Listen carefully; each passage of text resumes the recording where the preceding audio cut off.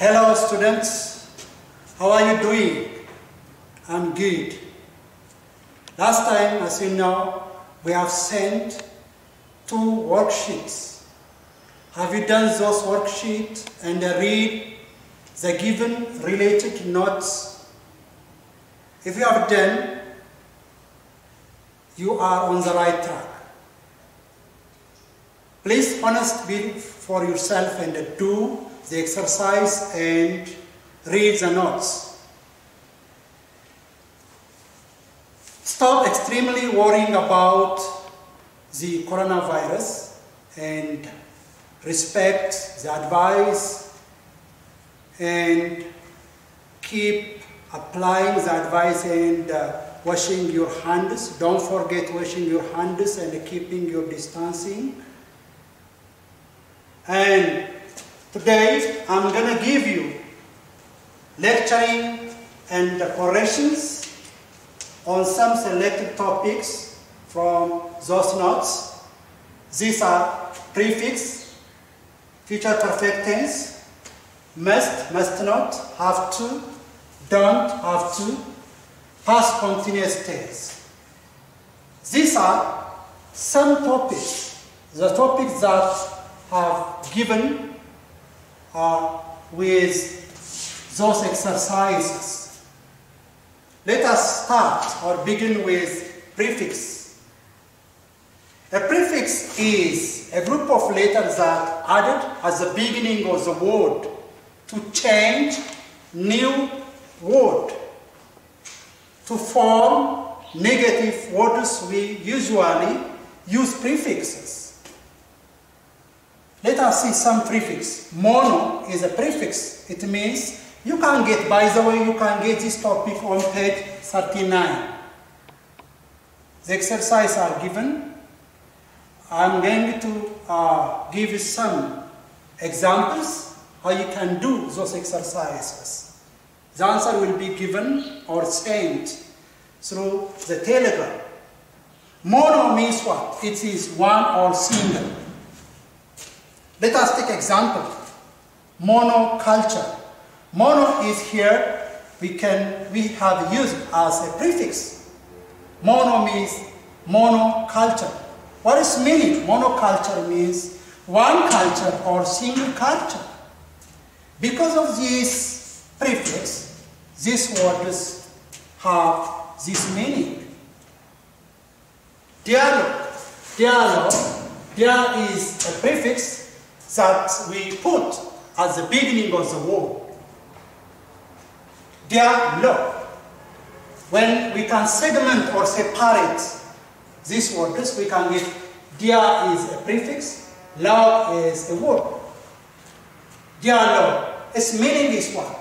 Talk or conversation that occurred between 2 people. That's meaning. On those exercises that are sent through this Telegram, I have instructed to write the meaning of what? The meaning of the new word that we have formed with prefix. Please don't forget, the answer will be sent the Telegram. Try is a prefix. When we add to this word 3, it can form one word. That is triangle. Triangle means 3 angles. Let us take this picture. This is a triangle. It has 3 angles or 3 side angles. There are a lot of what? Numbers of prefix in English that can help us to form a new word. The next topic is future perfect tense. Let us see its form. The form of future perfect tense is will or will, shall, plus have plus verb 3. Verb 3 is past participle or verb 3. Its uses. What is the use of this tense? It's used to express an action which is assumed or intended to be completed in the future by the time indicated. The time must be indicated. We use future perfect tense to express an action which is going to be performed in the future with expressed time by the time indicated. Let us examine. I will have joined high school next year. Okay, I will have joined high school next time or next year. Next year. The underlined word is future perfect tense. And the time indicated is next year.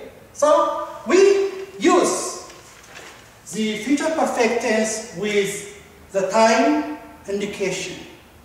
With the time indicator. Don't forget. What does mean? I will have joined high school next year. I assume, I hope that I will join high school next year. Exercise is given. I gave you exercises on that worksheet. I'm sure, let me do the first exercise and the next one, the rest exercise will be done by yourself. I'm sure they dash in the bracket complete the new road by John. What the instruction says, complete the blank space with correct future perfect tense. So using the given words, we can complete the blank spaces with the correct future perfect tense. I'm sure they will have completed the new road by June. That's their plan. They assume or intend to complete the new road by June. That's their plan. We can express that kind of action using future perfect tense. The next one is must not, have to, don't have to.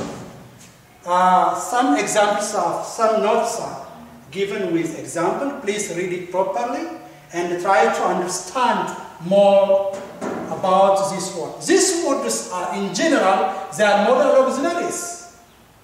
Must and have to are used to express necessity. If something is very important to express, we can use these words. For example, must and have to use to express necessity, very important, or strong obligation. If you want to express strong obligation, the necessity of something, you can use what? These modal auxiliaries. These are very important. Must show obligation from speaker's point of view. I must come on time. Okay? This is my own point of view. Unless otherwise there is what? Something. There is punishment. Okay? Something that enforces me to do. I must come on time. Have to, in this case, the speaker is not expressing feeling. Okay? There is no feeling here. Rather than she is giving or he is giving fact. When you want to express fact without feeling, you can use what? If you want to simply express about the fact, you can use have to. Example. Children have to wear uniform. This is a fact. Okay? When they are in the school, they have to wear uniform. Must not is the negative of what? Must. Don't have to express there is no need or obligation. If there is no obligation or need of something to do, or inform us to do something, or enforce us to do something, we can use don't have to. Don't have to is express there is no need or obligation to do something. Okay, these are all about the topics that I have given you last time. Please read it. I hope we will meet again. Don't give up. Don't worry. Stay at home. respect the advices which is transmitted from different sources, wash your hand regularly, and keep your distance, stop social interactions, because to keep yourself safe. Thank you very much. Keep on reading. I promise you again, we will send all the answers through the Telegram. See you next time. Bye-bye.